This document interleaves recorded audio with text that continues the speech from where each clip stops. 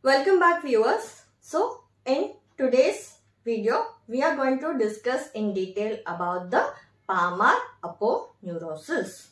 So if you remember my last video, in my last video I told you the deep fascia of the palm, it is modified at places. It is thickened at places to form the flexor retinaculum, to form the Palmar aponeurosis, and the fibrous flexor sheaths of the digits. Okay, so it is modified to form the flexor retinaculum, Palmar aponeurosis, and the fibrous flexor sheaths of the fingers. So today we are going to discuss this Palmar aponeurosis in detail. So we are going to discuss this under introduction and its structure, its functions, its morphology, and its applied aspects. So coming to the introduction part. So as I told you, Palmar aponeurosis is nothing but a modification or the thickening of the deep fascia in the palm. So why it has to be present is, we have got important vessels and nerves in the palm which need protection, and few muscles will take origin from this Palmar aponeurosis. And this Palmar aponeurosis helps to keep the tendons in position and it will prevent the bowstringing of the tendons. Okay. So, for that reason, the deep fascia of the palm, it is modified to form the Palmar aponeurosis. So, this Palmar aponeurosis, you see, this is the Palmar aponeurosis. So, it has got three parts. Coming to its structure, it has got three parts. So, the part in the center which is thickened, we are referring to this as Palmar aponeurosis proper.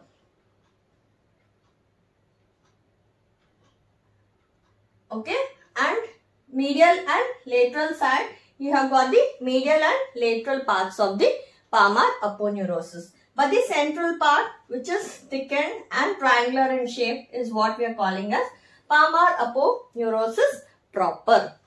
Okay, so we are going to discuss about the central part first.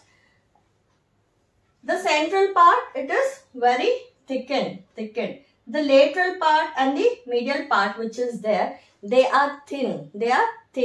And the lateral part of the Palmar aponeurosis will cover the thenar muscles and medial part will cover the hypothenar muscles. So why is it thinned out? In order to allow for the movements of these bones which are present below that. So that is why over the medial and lateral margins it is thinned out. Okay.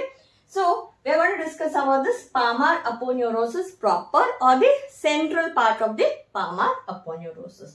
This is triangular in shape. It is triangular in shape. You can see here, this is triangular in shape with its apex directed proximally and base directed distally towards the bases of the fingers. So base is directed towards the base of the fingers and apex is directed proximally. Okay. So what are the attachments? So this apex which is there, this apex, it will blend with flexor retinaculum. And it becomes continuous with the tendon of palmaris longus. So what is this palmaris longus? This is a muscle of the flexor compartment of the forearm. Okay, it's a muscle which is present in the anterior compartment of the forearm. So if you remember, we have seen that the tendon of palmaris longus will pass superficial to the flexor retinaculum. So this is what we were talking about. Okay, so the apex, it is blending with the flexor retinaculum and becoming continuous with the tendon of palmaris longus. So what is happening to the base? The base, on reaching the bases of the fingers, it is dividing into four digital slips for the medial four fingers. So again, these digital slips will again redivide into superficial and deep. You can see here, they are dividing into superficial and deep. So it is dividing into four digital slips. Again, these are dividing into superficial slip and a deep slip. Okay. Now what is happening to the superficial slip? This is the superficial slip. This superficial slip, it will blend with the dermis of the skin, dermis of the overlying skin, and it will blend with the superficial transverse ligament of the palm. You can see this one. So it will blend with the dermis and superficial transverse ligament of the palm. Now what happens to the deep slip? Deep slip. So the deep slip, it will blend with deep transverse ligament of the palm. Just below this, just below the superficial transverse ligament, you have got the deep transverse ligament of the palm. And then it becomes continuous with the palmar ligaments of the metacarpophalangeal joints. Palmar ligaments of the metacarpophalangeal joints. Then it will blend with the bases of the proximal phalanges. It will blend with the bases of the proximal phalanges, and then it is continuous with the fibrous flexor sheaths of the digits. Fibrous flexor sheaths. Okay. So that is about the deep slip. So I repeat, the base of the palmar aponeurosis is splitting into 4 digital slips for the medial 4 fingers. Again, those slips are re-splitting into superficial and a deep slip. Superficial slip is blending with the dermis and the superficial transverse ligament of the palm.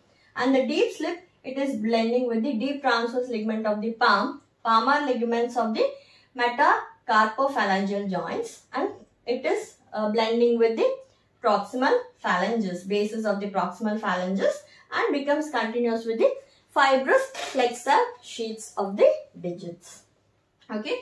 Now you see, these are the gaps between these digital slips. The gaps between these digital slips, they are connected by means of transversely running fibers. Transversely running fibers. So these are traversed by digital vessels and nerves. So I have shown you here. This is the artery which is running through the gap between the digital slips in order to supply the fingers. So those the vessels which supply the fingers are called as digital vessels, and the nerves which supply the fingers are called as digital nerves. So through this gap, the digital vessels and nerves will pass through. Okay. So that is the structure of the palmar aponeurosis proper. So the medial and lateral parts of the palmar aponeurosis, I told you they are thinned out in order to allow for the movements of the underlying bones. And along the medial side and the lateral side, or otherwise along the ulnar border and the radial border, this palmar aponeurosis, it will become continuous with the deep fascia of the dorsum. Okay. So it is continuous with the deep fascia of the dorsum. So that is the structure of the palmar aponeurosis. So it is nothing but a modification of the deep fascia in the palm, thickening of the deep fascia. So what are the functions of this palmar aponeurosis? So why actually this has to be present? So we have seen the attachments. It is getting attached to the dermis and all. It is getting attachment to the fibrous flexor sheaths. It is getting attachment to the phalanges. So with this basis, we should understand the functions. So functions, it provides attachment to the skin in order to provide a good grip. Okay. So it provides attachment to the skin because it is merging with the dermis. So it will improve the grip. Improve the grip of the hand. The skin, overlying skin, is attached to this palmar aponeurosis so that it will improve the grip. Next, other function. We have seen this palmar aponeurosis is covering the vessels and nerves of the palm. Okay. So it is providing protection protection to the vessels,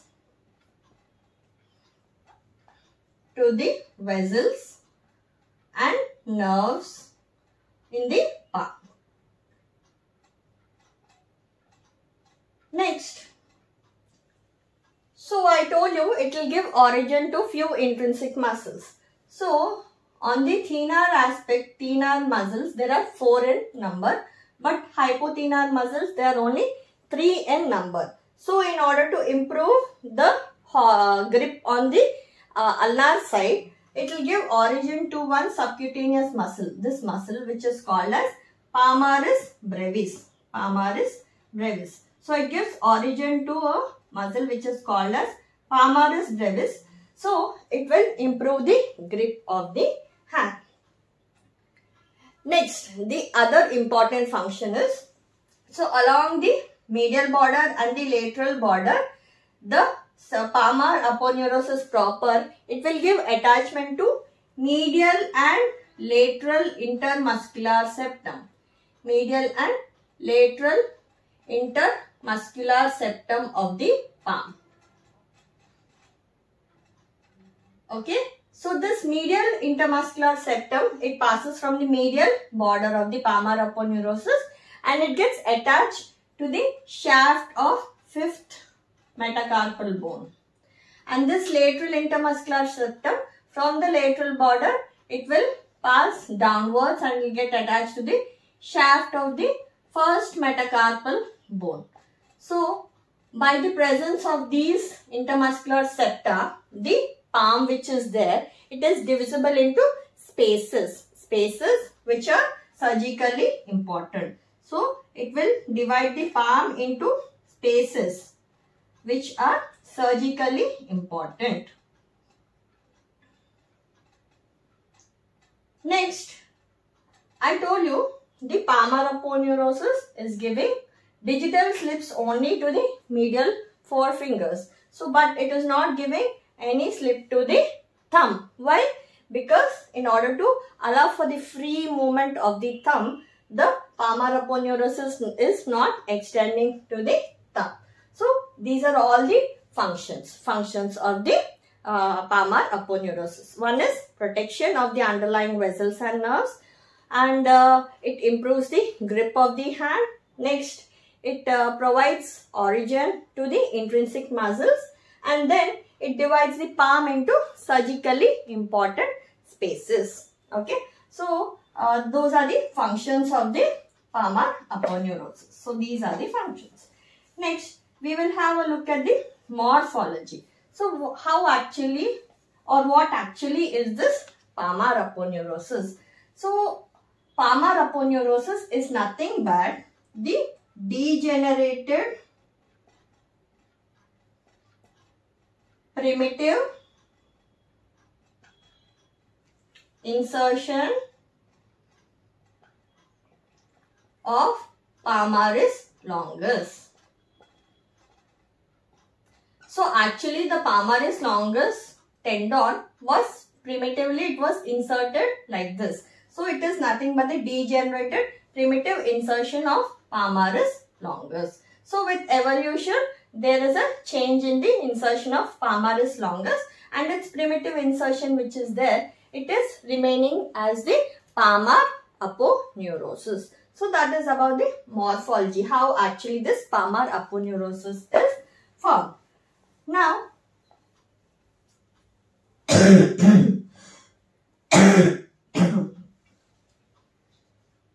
now we'll talk about the applied aspects.